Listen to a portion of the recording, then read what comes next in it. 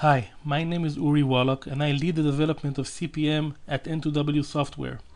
CPM, or Cloud Protection Manager, is a backup and recovery solution for servers running on the EC2 compute cloud of Amazon Web Services. Now, in a previous video tutorial configuring CPM, we saw how to configure a fresh EC2 instance running CPM Server. We will now start using it. The first thing we'll do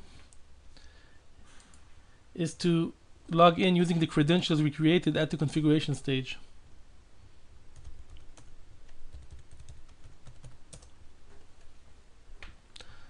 This is the main screen of CPM. For now it's empty because nothing has been done yet. We will now associate a new AWS account to CPM. I'm clicking on Manage AWS Accounts. Now, depending on the edition of CPM that you're running, you can associate one or more accounts with CPM. For now, we're going to only add one. I'm clicking on Add New Account.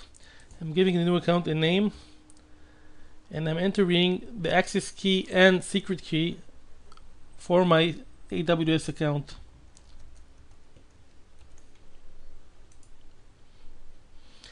The account is now added. I'm clicking on Main to return to the main screen. I will now want to define a new backup policy. I'm clicking on the Policies tab and I'm clicking on New Policy. To define new policy, I need to give it a unique name. I'm going to call it First Policy. Choose the account it is related to, and of course there's only one now. Generations to save means how many generations of valid backup of this policy I'm going to save. 30 means that only the last 30 valid backups will be saved, and any previous backup or older backup will be automatically deleted by CPM.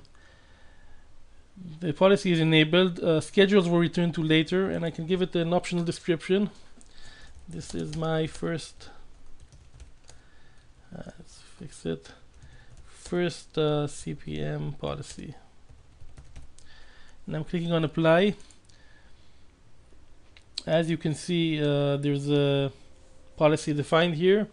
The first thing I want to do is to define what this policy is going to back up, and I'm doing this by clicking on the Backup Targets button and entering the Backup Targets page or screen. Now, this screen has three types of backup objects or backup targets. One is instances. I can back up EC2 instances with or without or with part of their EBS volumes. Furthermore, I can also back up EBS volumes directly regardless of their attachment state or to which instance they're attached to right now. And I can back up RDS databases. Now, I'm going to add an instance now. I'm clicking on Add Instances. And I'm seeing here the list of instances for the current region I have. Now, depending on the edition of CPM that you're running, you can either only choose instances from the current region or choose which region you want to add instances from. Here you can see I can choose whichever region I want. I'm going to click now on one of the instances, click on Add, and hit Add Selected. This will remove this instance from this list and will add it as a background to the backup targets screen. I can add more now, whatever I want, but I'm going to close the screen, and I can see here that red, which is the name of the instance, was added to the policy. Now I can remove it from the policy if I want, or I can configure additional things about it, which is exactly which volumes I want to back up. I'm going to hit Configure, and here I can see there are two EBS volumes attached right now to this instance. I can either stay with the default, which is back up all the volumes, and then even if volumes are removed and added over time, each time a backup of this policy will start, it will figure out which volumes are attached right now to this instance and will back up all of them. And I can choose to only include the selected, which I can click here, the selected volumes I want, or to exclude the selected volumes I want. I'm going to stay with the default now.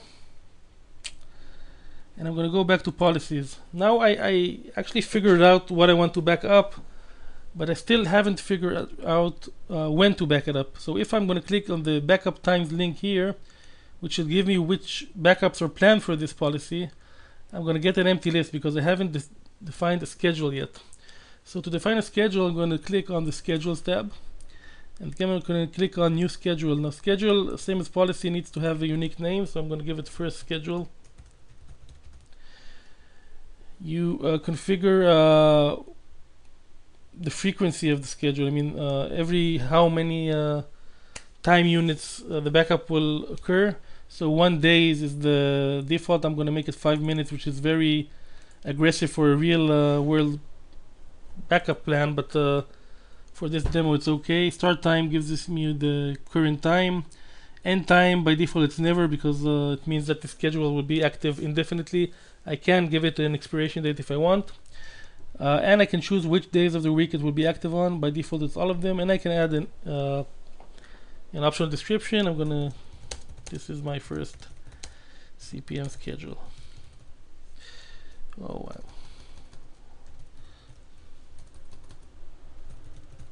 Okay, I'm going to click apply, and now I have this schedule defined. I can go back to policies. I can click on first policy, and now I can choose first schedules. I can actually choose one or more schedules to associate with this policy, and I can click apply. Now if I'm going to click on backup times, I can see actually that there's a lot of backups actually every 5 minutes that are planned for this policy, and this means this policy is probably well defined and it will start back up soon.